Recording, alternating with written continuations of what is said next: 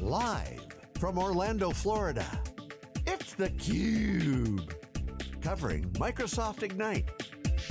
Brought to you by Cohesity.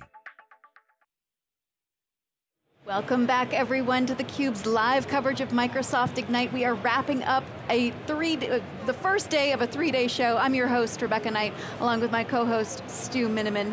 We are joined by Scott Lowe. He is the CEO of ActualTech Media. Thanks so much for coming on theCUBE. Thank you for having us. And also David Davis, Director of Events at ActualTech Media. Thank you so much for coming on. Thank you. So, you are a former CIO that started ActualTech Media in 2012. Tell our viewers a little bit about ActualTech. What was the vision and what did you set out to create? What kind of content were you setting out to create? You know, what we started and what we have today are actually very, very different things. We started out to create sort of an empire of websites to provide content to people, but what we do now is we're helping connect enterprise IT vendors with buyers. That's really what we've settled on over the years. We've found our path about 6 years ago, 5 years ago, and we've been executing on that ever since. And that's our mission, is to help buyers find the right enterprise IT solutions. So how do you do that? I mean, what's the lead generation that it takes? I mean, we basically, for our clients who are companies, including Cohesity and companies like it, we do event series we call Megacast, EcoCast, virtual summits, webinars, things like that. We have a significant audience that we draw from to drive those events. And we also created our own content series we call Gorilla Guide, which is a series of books to help educate IT buyers about solutions on the market, about different technologies, and try to help them understand the lay of an ever-evolving landscape that seems to be changing faster than ever has before. Yeah, and actually one of the reasons I invited the two of you is you both have deep background in this environment. You know, Scott, before the Gorilla Guides, you wrote big books about Microsoft. And David, you've been training people on this ever environment, but the pace is faster. You talked about it's changing all the time. So I'd love for both of you just, here 2019, Microsoft Ignite, first impressions, how you think of Microsoft, in the ecosystem. David, let's start with you.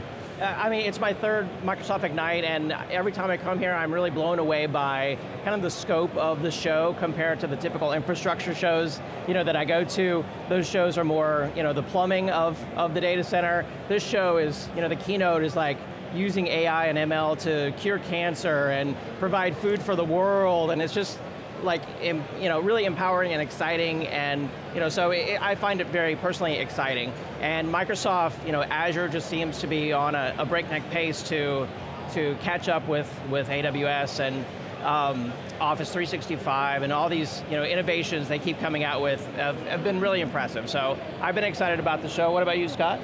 Same. I mean, I think that when we talk about other shows, we are really looking at plumbing, and that's a good word. When we're here, we're looking at real solutions that are helping solve big problems. And it's because Microsoft has such a wide ecosystem in which it participates. From productivity in the enterprise to driving quantum computing to artificial intelligence to help tractors talk to the internet. I mean, it does everything, and it does it increasingly well. Microsoft hasn't always been thought of as the most innovative company in the world, but I think in the last few years, we've seen a different Microsoft, and I think that has a lot to do with Satya and leadership change, but it also has to do with just a renewed vision for what the future looks like in terms of IT. And what does that future look like? I mean, it is interesting because Microsoft is a middle-aged company compared to all these young upstarts that really, that much more DNA of innovation. Of course, Microsoft has innovation in its DNA, but how would you describe what is driving the change of Microsoft? This is not your father's Microsoft. Honestly, the Microsoft we see today and the Microsoft we saw 10 years ago are not the same company. I feel like Microsoft is almost a startup again. And I think if you look at Microsoft as a company, it has its hands in so much that each individual silo is almost a startup feel in the way that it's brought to market. And let's just look at Azure. I mean, Azure has been playing catch up in a lot of ways to AWS for a lot of years, just like a lot of smaller companies are playing catch up to some of their bigger, their bigger cousins in the market. But Azure has proven itself. It's still not quite as capable as its bigger, as bigger sibling, AWS, but it's more capable than GCP, for example. But as Microsoft continues to iterate that service, it gets ever more capable, it gets ever deeper into the organization, And I think it's something that, I see that across Microsoft and everything that it's doing. It's not just Azure that's like this. It's like this with, we're looking at Windows virtual desktops. That's not all that sexy and exciting on the surface. No pun intended on Surface, sorry. It's something that the world needs at this point in how we're trying to handle computing in the enterprise as we move into 2020. Yeah. There's so much, there's a few shows I go to every year where you just like drink from the fire hose when you go to the keynote. This absolutely is one, we've talked, Amazon absolutely is one where you come through and the breadth and depth of what they offer. We spent a lot of time saying something like Azure Arc, it is early, and still trying to understand exactly where that fits. Beginning of the day, I'm like, wait, it's management, but actually it's highly tied to the application, which really is the strength of Microsoft. If you talk about what Microsoft knows your apps. You're running so many of those apps, not just Office, but SQL and some of the various pieces. Would love to hear give me one or two things that jumped out at you, either that you want to dig into or that you've been saying, oh, I've been waiting for that.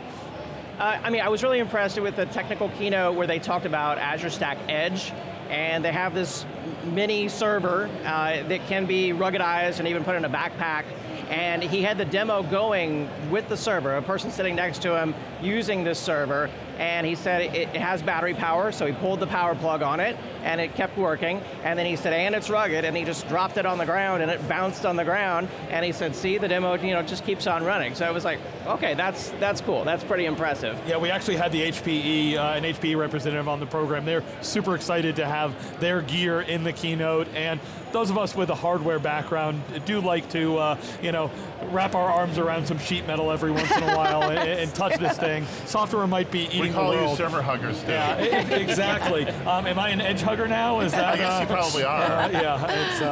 It's free shrugs. But when it comes to, in my opinion, Arc and Azure Stack, I think it shows some incredible opportunity for Microsoft moving forward. I mean, Microsoft has a formidable presence in the enterprise, and not just the enterprise, from the SMB to the mid-market to the enterprise, everybody almost has something Microsoft. So there's an opportunity for Microsoft to further that incursion into the enterprise, and that can help them be a driver for Azure, because when you think about a lot of the challenges people have with cloud, it's around adoption and integration. That's not quite a solved problem, but close enough when you start thinking about the married technologies that Microsoft is bringing out. Yeah, so Scott, I think back your background, you worked in some of the commercial markets, you talk about the education space, areas where Microsoft had a strong history. Are they still as prominent today as they might have been back in the days when you were a CIO? Yes and no. It depends on the organization. If I look at K-12, I think Google's had a lot of inroads there because of Google Apps for Education. Whether that's good or bad is really a different opinion, but I think Google's taken a lot of Microsoft's market share there. In higher education, we still see a lot of Google colleges and universities, of course, but we see a lot with O365. And a lot of that's because of the pricing, which you can't beat free, but it also has to do with the capability that the stack brings to bear.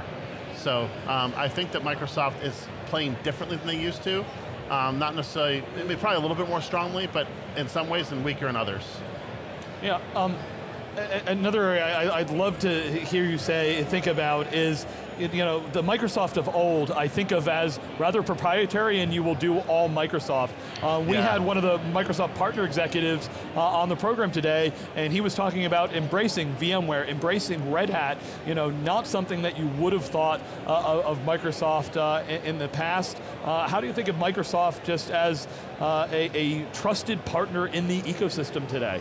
Yeah, you bring up that word trust, and in fact we were talking about that at lunch. Microsoft, we feel like, has so much more trust when it comes to our data, when it comes to our applications. I mean, there's another cloud provider that starts with a G that's well known for selling data that they own, and he talked about in the keynote today, we protect your data and the security around your data, and I feel like trust is going to be a big factor in the future when people think about which cloud should I trust. Microsoft seems like they have a leg up on some other competitors. I may be naive, but I actually trust Microsoft, and I have for a long time. There's other companies I don't trust. And Microsoft I actually do trust because for Microsoft, our data is not their resource to mine. They're using it to give me things, but they're not using it to sell things to other people. Does that make sense? I mean, we're not the product with Microsoft. And it might be a little bit more expensive because of that in some ways, but I think it provides that layer of trust that you're not necessarily going to get from other providers in the near term. So we're nearing the end of 2019. What is on deck for IT pros in 2020? I'll start with you. I want to hear both your impressions, but I'll start with you. That's a great question. We're actually doing a big event this week, in fact, and that's the topic, is the pillars of IT for 2020. I might have done some research. Yeah. So, I mean, in fact, I was at a local user group recently and I was asking IT professionals that very question. Where are you going to spend your budget in 2020? What are you going to re-architect? There was a lot of answers around security. That was, I think, probably the most popular one that I heard. Automation, some people were interested in that, and improving the efficiency of their infrastructure, I think overall, no matter how they do it, hyperconvergence or something like that, just overall improving things to make their life easier. For me, I've looked at the role of the CIO, and as we look into 2020, I think we see a lot of legacy challenges that are still not solved, but some new opportunities is probably a good word. Some of the legacy challenges are, what's the role of IT? That's the age-old question. I think we saw the next phase of IT business alignment with digital transformation, and now we're going to look for what's next, right? Because that phrase is now going out of style. But we're still looking for ways that we can do more with technology than we ever have. And as I look at some of the things that happened at the show this morning that were announced, I see a lot of opportunity for CIOs and for organizations as a whole to do more than they ever have before, without having to bring a whole lot of complexity, a lot more complexity to the organization. But I also think we see some of the things that have to be addressed. Security is a board level issue, and it's a top issue for the CIO. It's a make or break your career type issue at this point. And I think going into 2020, as we look at some of these technologies, it becomes even more important because it's going to all require a new focus on security. We have an opportunity around just to actually solve the data analytics problem at some point here in the near future. That hasn't always been possible.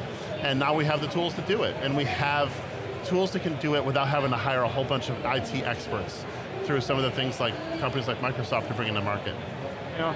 Would love to get your viewpoint on just the future of work. If you talk about, we were saying, what is the role of IT? And we say in its best light, IT helps drive innovation and actually can be a leader inside the business. But we know that the roles have been changing inside a company. Microsoft talks rather aspirationally about citizen developers, and we're going to empower everyone to be their best out there. But what does that mean to the person that has been a sysadmin or going through certifications or trying to learn the latest on hyperconverged infrastructure and Kubernetes and the latest buzzword that they heard of?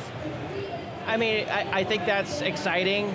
Especially for people who are newer in IT or people who have the time to invest in learning development. I mean, they were talking about Power Apps in the keynote. I was excited. I wanted to try it for myself. Looks fun and easy. But in reality, in the real world of IT organizations, things take time. I mean, I talked to a CIO at a large bank and he said, hey, I have 10 SAN administrators and we're going to move to hyperconvergence when they die or retire. So things take time. That's my take. Scott? Yeah, and for me, I think it's the enabling new ways to work. I mean, if you look at ActualTech Media, we're 100% virtual. We don't have, people ask where we're headquartered, we have a PO box in North Charleston, South Carolina. And the rest of us work in Microsoft Teams. And for me, one of the most exciting things I've looked at in the last year is Teams. I've absolutely adored the tool. As you can attest. And I've heard a couple of people talking about, people thought Teams was dying, Slack was killing it, but no. Teams is really good. What is it about it that drives your business? So we used to use Slack, okay? We used Skype, and then we used Slack. And Slack was good for what it was. It's an instant messaging tool that makes sure that you can get in touch with people right away and you can share a file. What it lacks is context. Once something is scrolled off the screen, that's it. You don't ever look at it again. And what we get with Teams is an ability to provide context for the work we do. So we were working on one of our Gorilla Guide books this week, collaboratively inside Teams. We had the document open in one window, and we were chatting about it in a chat in Teams in the other window. But the document lived in the same channel that we were having the conversation. So we enabled a great degree of collaboration that we just couldn't get with Slack. That's not to say Slack's not a great tool. For what it is, it's a great tool. And I still use it for other teams, which sounds weird. But I love the ability that we've had to bring additional tools into Teams that we didn't have before. When we deployed Teams, we got rid of Slack, we got rid of Smartsheet, and we're in the process of getting rid of Dropbox. And it wasn't because we wanted to save money. I mean, it's nice, but at the end of the day, it's about improving workflow, especially when you don't live in the same office. You don't get to talk to each other over the water cooler. Particularly for distributed virtual teams, Microsoft Teams. It's a beautiful thing. And so also, even with clients, now that Teams has guest capability, we have guest teams that we work with clients on this in the same way we work internally. So it's become a central hub for just about everything we do. I mean, literally, Teams is open on my laptop and on my phone 24/7. It's an app that never closes. It's a powerful endorsement. So, it is. Scott, thank you so much for coming on theCUBE. David, thank you so much. Thank you. I'm Rebecca Knight for Stu Miniman. We will see you tomorrow for more of theCUBE's live coverage from Microsoft Ignite.